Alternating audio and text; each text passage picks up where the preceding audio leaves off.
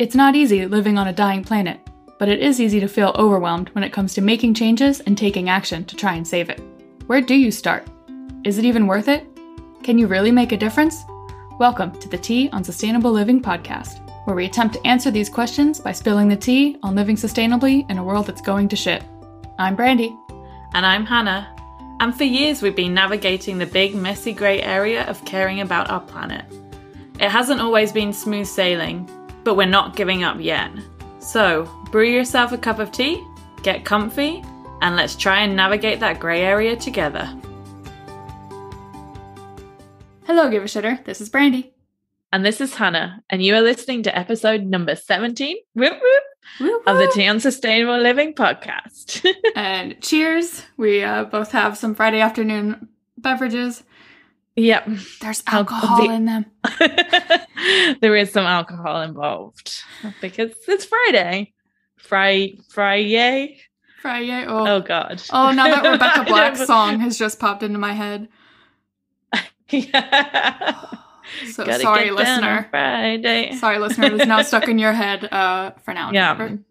And you can age us from that comment if you hadn't already got us pegged. Oh, yeah. They probably have. Yeah, I think so too. What are we talking about today, Brandy? This is another one of Brandy's episodes because I have been slacking a little bit in planning the episodes. So that's okay. I was numbers 18 and 19 are on me. They're on you, yeah. I think we have a list of ideas. I think there's some good ones that you have suggested that would be good for the next ones. Yeah. But we can talk about that later because we are recording. I feel like this has been like a mini series on like me just trying to ease my guilt on things. Like our last episode was about spending unnecessarily. And this one, well, at time of recording is end of October. Maybe might have been more appropriate late summer, early summer, middle summer, just summer in general because it's about sleep and like how it's all related to climate change and how it's hotter at night, so you turn on the fan, or in my case, air conditioner, which this summer was a lot more. Yeah, I'm quite excited about this episode. I feel like it's something I hadn't really thought about because obviously I'm coming from the UK and no one has air conditioning in the UK. And most people, until recently, which kind of links to this podcast, would even have a fan. Okay. So it was only when I moved to Australia, I guess, would be the first time I lived somewhere that was hot enough that you would have like air conditioning as a normal item to have in your house. And how many people do you know back home that now have a fan or even an air conditioner? Because like the summer it was quite hotter than normal, right? In the UK. I mean, I still don't know anyone with air conditioning. I mean, although I'm sure there are people that do, but I think more people have fans. And like a lot more have like ended up picking up a fan just because, obviously you can't base climate change on individual days, but the summers recently have been hotter. And it's always that thing in the news. It's like, and it's going to be blazing hot this weekend. And there's like a run on the fans. And like, it's not an item that people would have had before. Whereas I would say, I wouldn't be surprised if most people had at least a fan. Mm-hmm. But I'm basing that on speculation and the fact that my family now owns a fan, which we didn't even think about when I was growing up. Mm-hmm.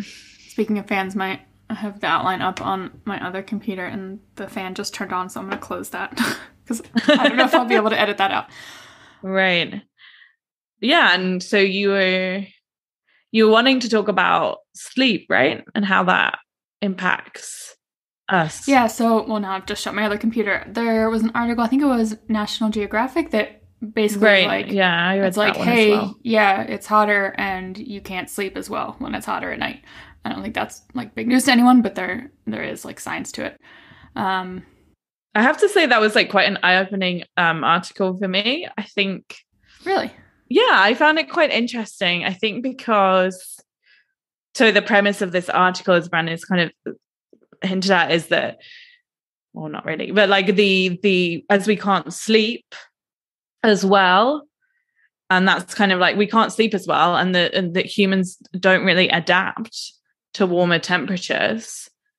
And then the kind of premise is that when we have less sleep, we make decisions that, you know, everyone's had like a sleepless night. It's really hard the next day. You order your takeout, you don't go to the gym, you like leave the pile of dishes in the sink, you know, just everyday things. But then that has more of an impact, right? That you can also like extend that argument out to like, okay, you'll then make less sustainable decisions. Mm-hmm. Yeah, it's right? a vicious cycle because so climate change, warmer nights affects your sleep. You don't sleep as well. Yeah. Obviously. Because our bodies are like designed. I think there is an ideal temperature of, well, I don't know in Celsius, Fahrenheit, like 60 something. I've seen a range from like low to upper 60s, somewhere around there. Yeah. I know it said in the article that people slept better under 10 degrees. Oh, is that it? Okay. 20. Which outside, presumably not inside, because 10 degrees is quite low. So that's like 45, 50.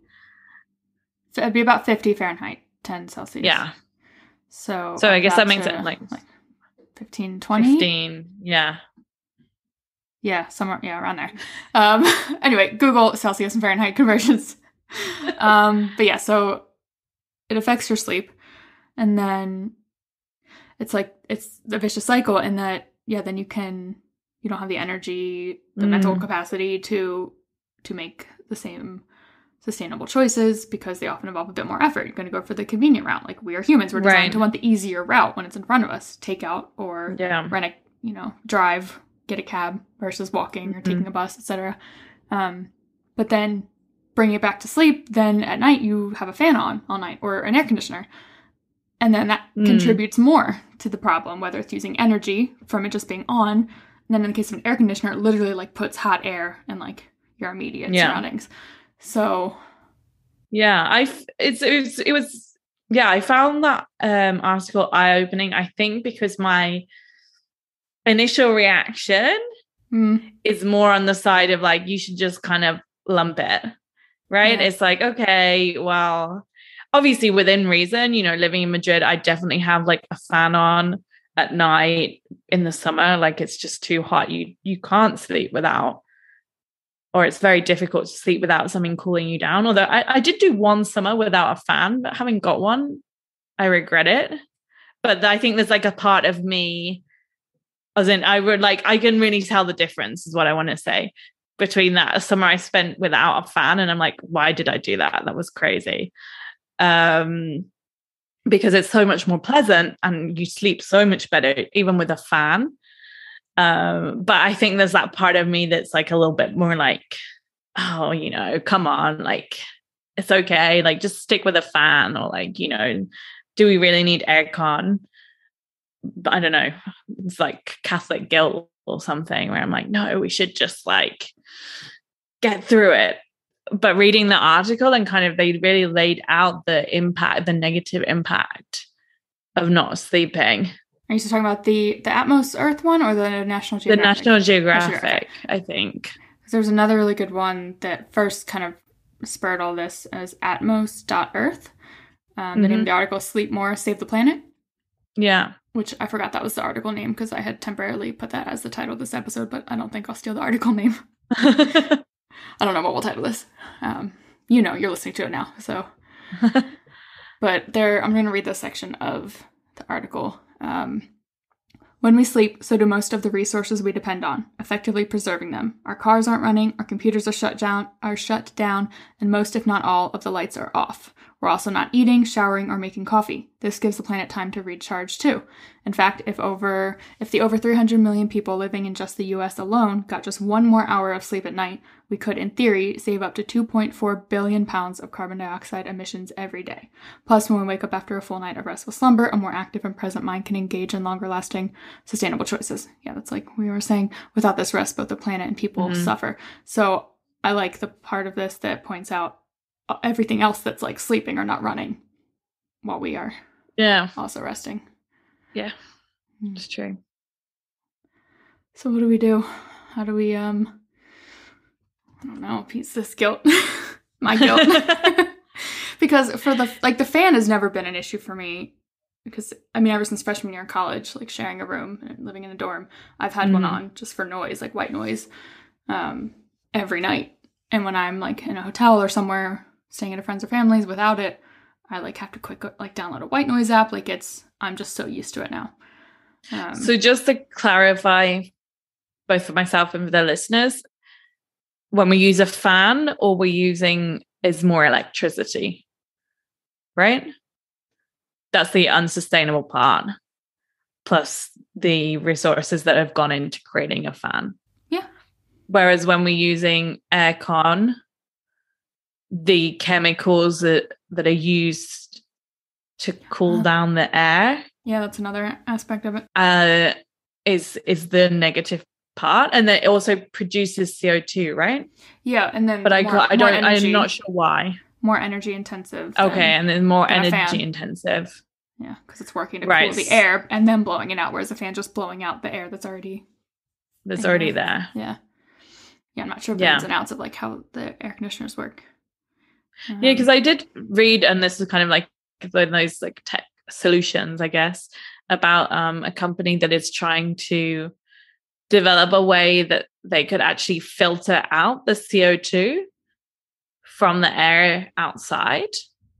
So they could do some sort of carbon capture while creating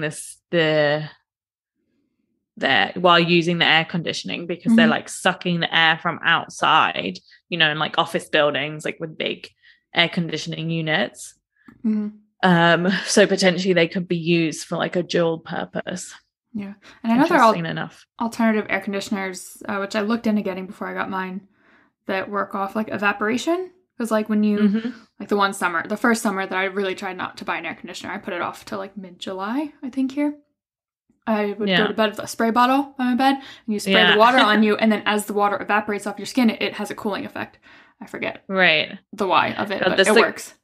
But you can't continuously spray yourself while you're sleeping.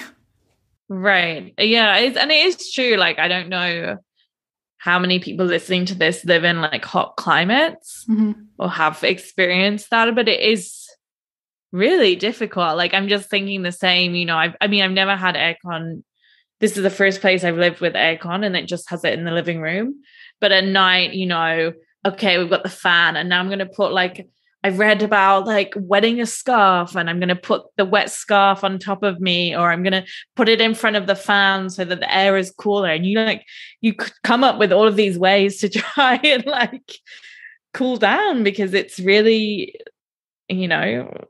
difficult. Yeah, that was me until I just caved and bought an air conditioner, which up until this last summer, I was good about using it only sparingly. I would like maybe blast it for a little bit, mostly like right before bed, and then be able to turn it off and just be okay with the fan. And then mine has like a setting, like an automatic shut off in like 2, 3, 4 hours, whenever I can see that the temperature is going to be low enough that I don't think it'll be an issue for me. But what happened this summer? The summer was just too hot, too many warm nights. And my bill, I think it was still under my lowest winter bill, because my apartment is horribly insulated, and it does get quite cold. So my radiator is on a bit more. And everything's electric in my apartment.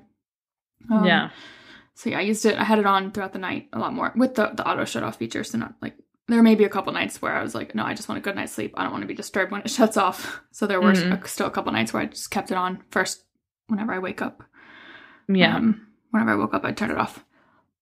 So maybe that's why I've been feeling, I don't know, I felt especially guilty this summer.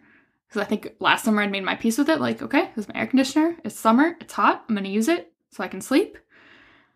Yeah. And right, because that is an interesting one. Because when you're really hot, okay, with the air conditioning, because it's this is one thing if we're just using it in the context of sleep.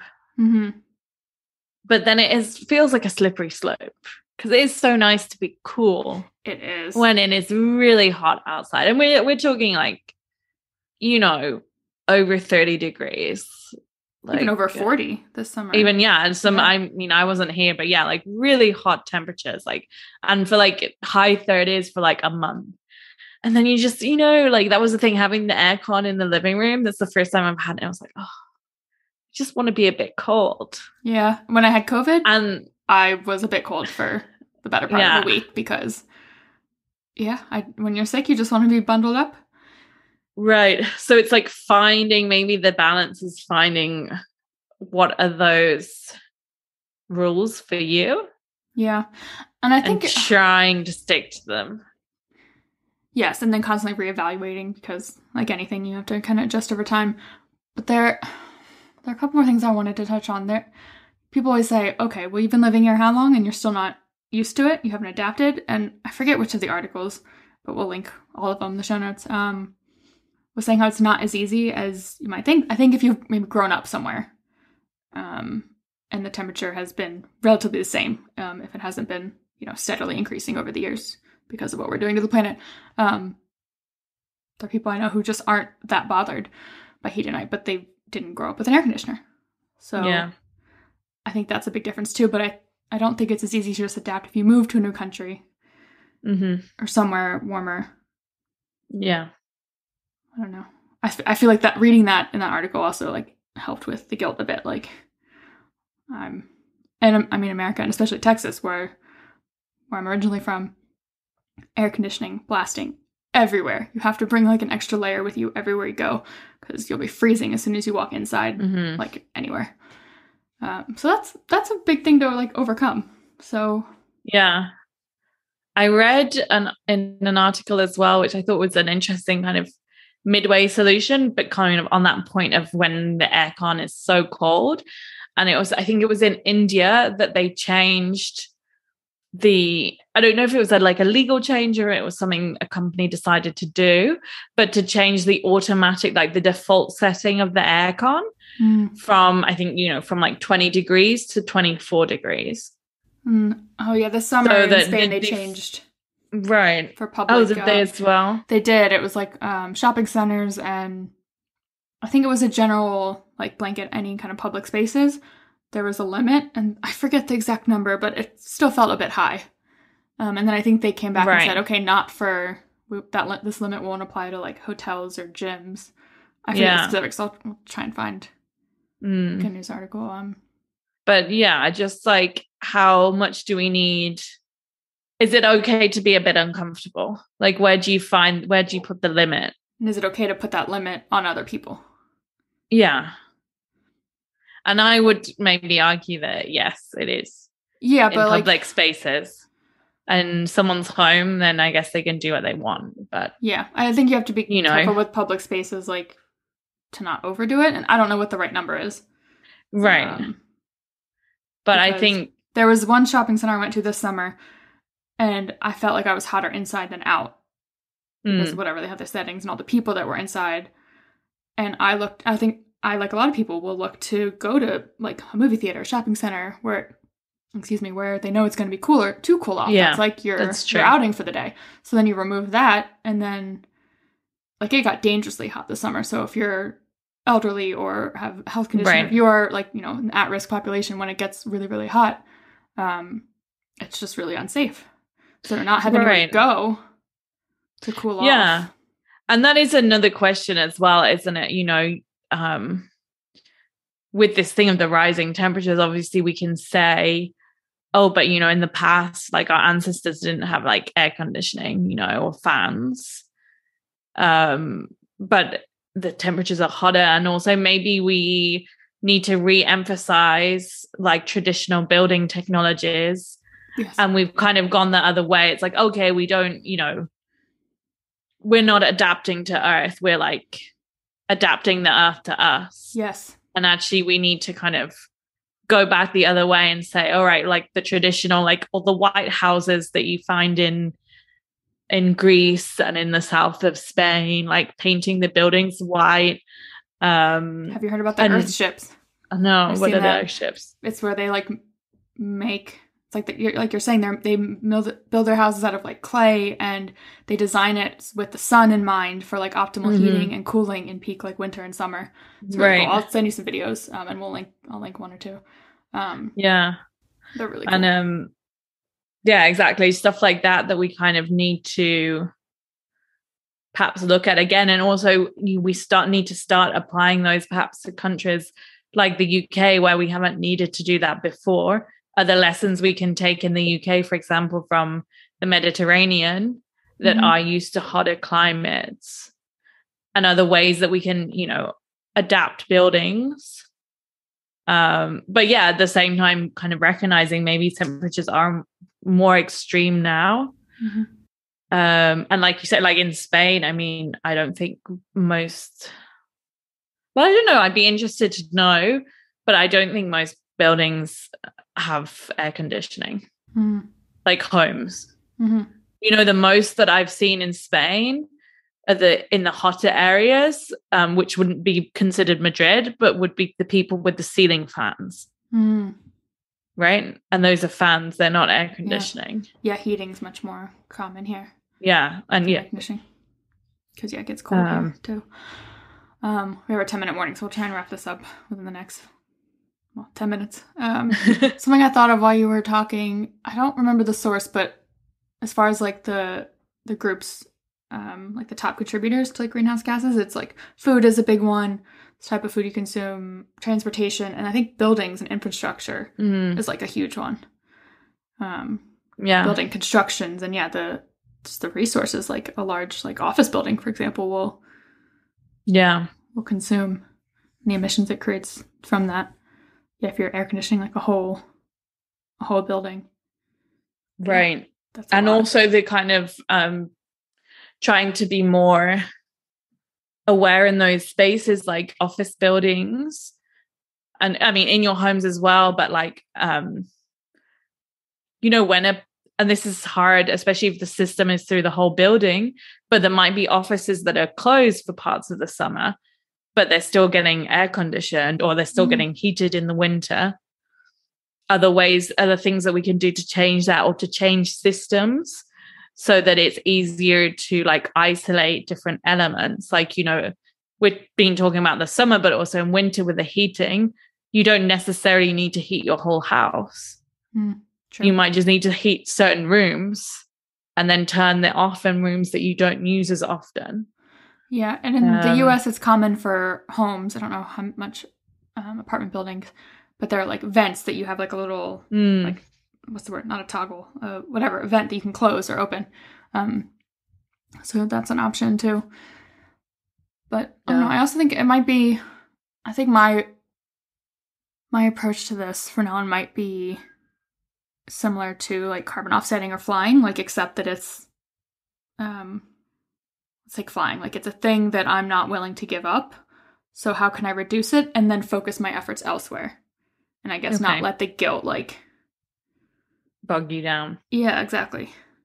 Because so to bring it back to the beginning, once you have a good night's sleep, you do have the physical and mental energy to make the types of decisions and changes you want to make in terms of the environment, lessening your impact.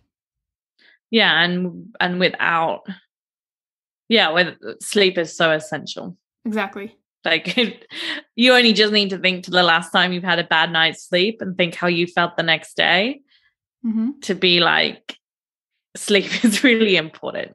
And then think about a time where you had, like, a really good night's sleep and how, like, maybe good of a day you had, your energy, maybe you were super productive or just in a good mood. Yeah. So what do we do? Is there anything else we can do than just accepting where we are? I don't know. Did I write anything down in the outline? I'm looking. Stop climate change. Oh yeah, that was one. That was at the end of one of the articles where it was like, so climate change affects our sleep. The solution is to have air conditioners and fans, but that's not great for the climate. So stop climate change.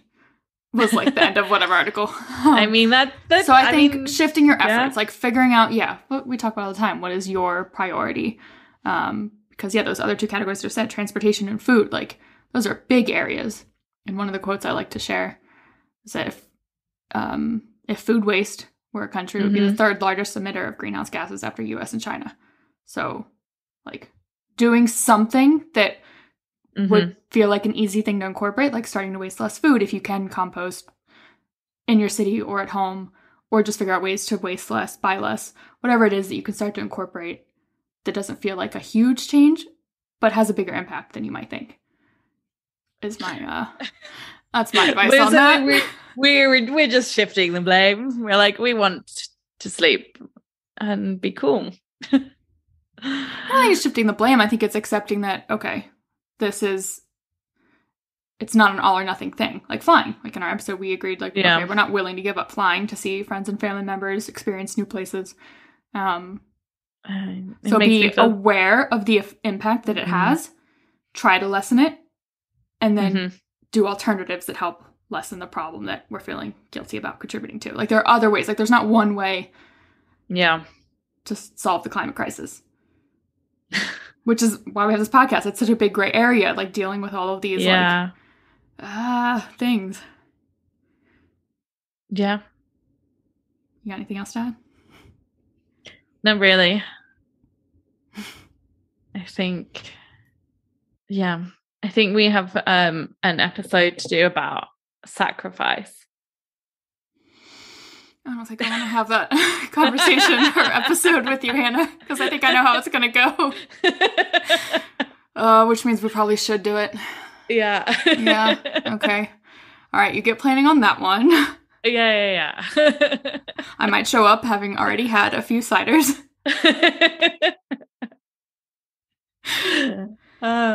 It's complicated. Do what you can. Yeah.